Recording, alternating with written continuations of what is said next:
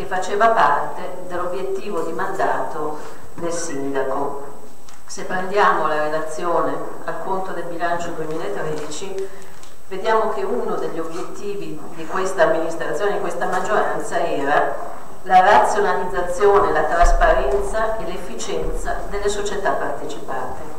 Allora, tutti sanno che io continuamente ho chiesto riunioni e convocazioni della mia commissione per esaminare tutta una serie di questioni, fra cui alcune situazioni infraannuali, perché io credo importante capire che cosa sia stato fatto e quale sia l'obiettivo e questa famosa razionalizzazione che bisognava fare sulle partecipate.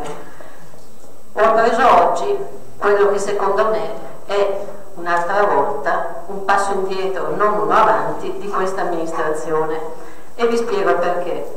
Oggi è stata costituita la società che gestirà l'acqua, le reti e quindi gli investimenti che verranno fatti sul territorio per la rete che noi dovremo conferire come tutti gli altri comuni. Ma Como, città capoluogo, era assente.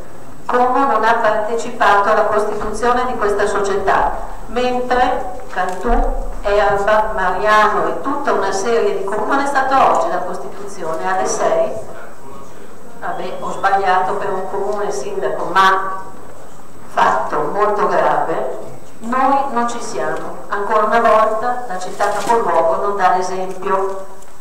E perché questo? Quando noi abbiamo un bisogno di rispettare quelle che sono le disposizioni della Regione Lombardia, noi abbiamo bisogno di essere, secondo me, apripista, non fanalino di coda dei comuni della provincia, ma ancora una volta noi non ci siamo sul tavolo che ha stabilito anche ovviamente il Consiglio di amministrazione nonché il collegio sindacale, ma soprattutto non ci siamo in un momento in cui io credo che la città capoluogo dovrebbe essere di esempio e non essere trascinata dagli altri comuni.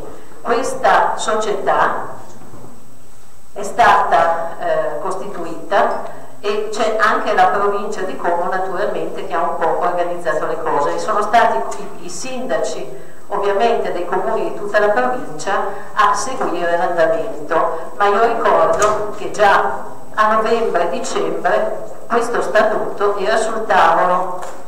Non capisco il sorrisino del sindaco, ma ormai ci stiamo abituando a questi atteggiamenti poco simpatici nei confronti degli altri consiglieri. Non dico più di minoranze perché ormai è generalizzato.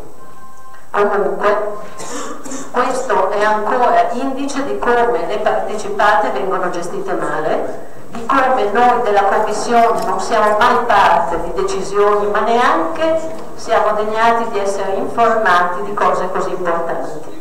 Però, ripeto, quello che volevo sottolineare è che ancora una volta non si cambia passo, ma si fa un passo indietro, e questo secondo me è inaccettabile. Nei pochi secondi che mi rimangono vorrei far presente che io ho cercato in questi giorni di approfondire per quello che mi è possibile i numeri, il bilancio e quello che riesco, perché chiaramente ci sono state festività, dirigenti e dipendenti sono in vacanza o comunque fanno anche loro quello che possono. Chiedo che per la discussione siano presenti i dirigenti, perché io mi sono resa conto solo per esaminare uno o due argomenti, se i dirigenti, il personale non c'è, siamo in difficoltà. Questa può essere una strategia, ma in ogni caso io lo segnalo.